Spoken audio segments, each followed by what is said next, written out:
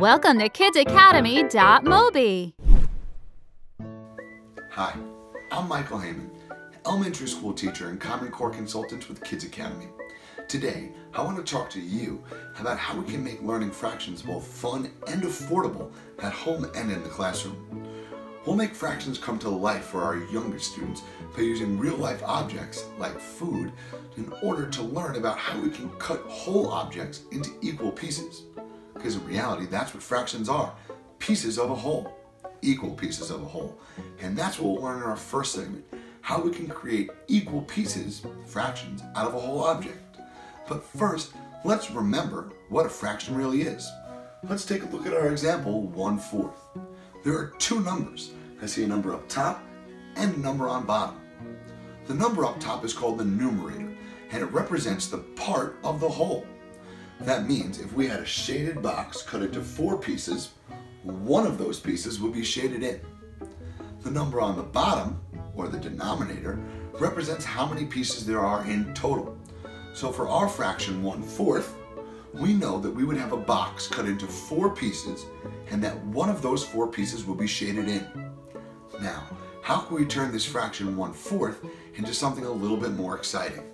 Well, let's use the fraction 1/8. And now instead of using a box and shading them in, let's talk about a pizza and how many pieces of pizza one student can eat. Now this is more relatable to them, but still this is just a graphic on a page. Let's turn our fractions into reality. Using a brownie is a great way to have students practice cutting a whole into equal parts. In this project, let's say we have 8 students.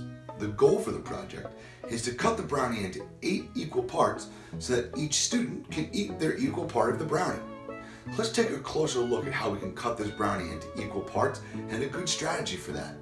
You'll want to start with using a pencil and paper so that way your brownie doesn't get cut up into a bunch of messy pieces, and that way at the end your students can each have a nice piece of the brownie to eat.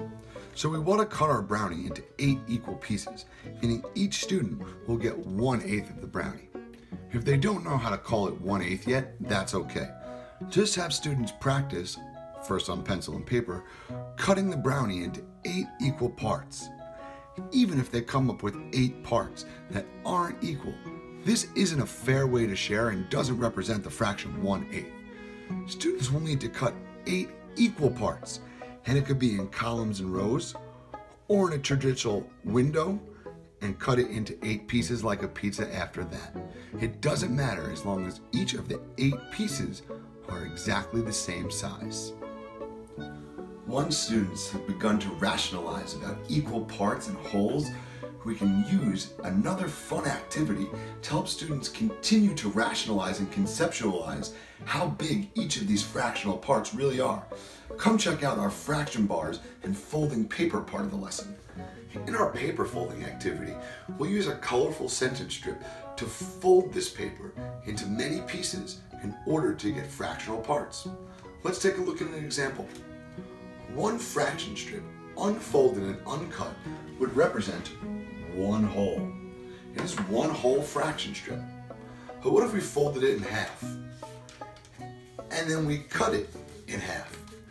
How many pieces do we have now? What do we call those pieces? Well, we call those 2 pieces 1/2 each. Have students label their sentence strips and keep them in their desk or at home so that way they can keep track of them and continue to conceptualize the size of fractional parts. Now, if we took this half and folded it into half again, now how many parts are we going to have? Well, now we'll have 4 equal parts, and these parts are called fourths. And we have 4 fourths, 1/4, 2/4, 3/4, and 4/4. You can already begin to see some equivalent fractions beginning to develop. Check it out. I can see that 1/2 is the same thing, or takes up the same amount of space, as 2 fourths. Pretty interesting. Let's see what your students begin to notice when they're cutting their fraction bars. And now we can take our fourths, all folded up nicely, and again we can fold them in half one more time.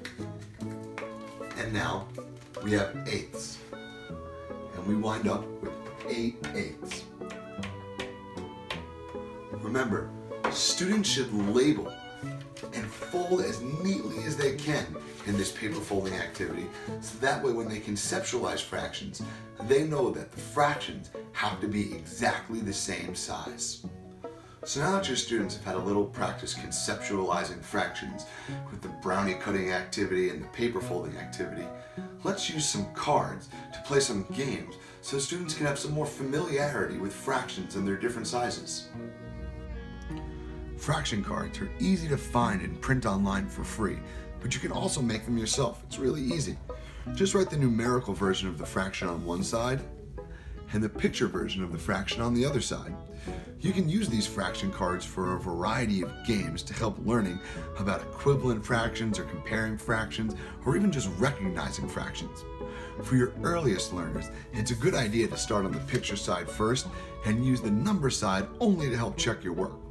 As you get more advanced, you can do the total opposite. So let's start with the card game we all know and love, War. You can ask students to compare fractions using the picture side only. So let's take a look at these two fractions. Which one's greater? Well, if you look closely, and not at my bad drawing, you can see that these fractions take up the exact same amount of space. And if you flip them over, you will learn that 1/2 takes up the exact same amount of space as 2/4. Another way to say this is 1/2 is equivalent to 2/4.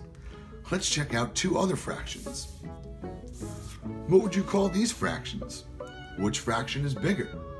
Well, in these fractions, again, I see that they take up the same amount of space. I can name this fraction by looking at the total number of parts, 1, 2, 3, 4, and the total number of shaded parts, 1. And we would know that this fraction is called 1/4. We can look at our other fraction and do the same thing. Count the total number of pieces, 1, 2, 3, 4, 5, 6, 7, 8, and the total number of shaded parts, 2. We'll know this fraction is called 2/8. We could then say that we know 1/4 is equivalent to 2/8 because they take up the same amount of space. What if we had fractions that didn't take up the same amount of space? Like these two fractions, for example. Which fraction is greater? Well, simply looking at the pictures, you can see this fraction has a shaded in part that's a lot bigger than this fraction. What would you call these two fractions? Well, this fraction should be called 2/3 because 2 out of the 3 pieces are shaded in, and we could check our work by simply flipping over our card.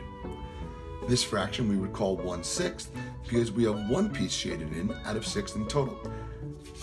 We could then say that 2/3 is greater than 1/6 based on our picture. One common misconception students have about fractions is when reasoning about their sizes. Students tend to think that 1/4 is greater than 1/2 because the number on the bottom, or the denominator of 1/4, is greater than the denominator of 1/2.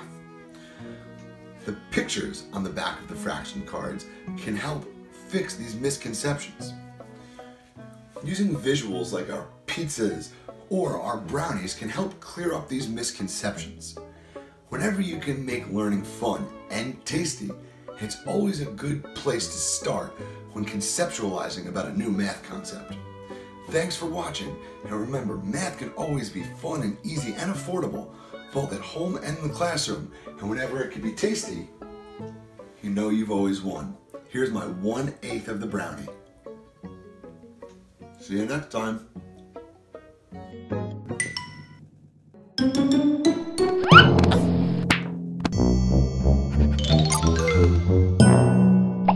Subscribe to our channel to stay updated on new videos. Find links to our apps in the comments below.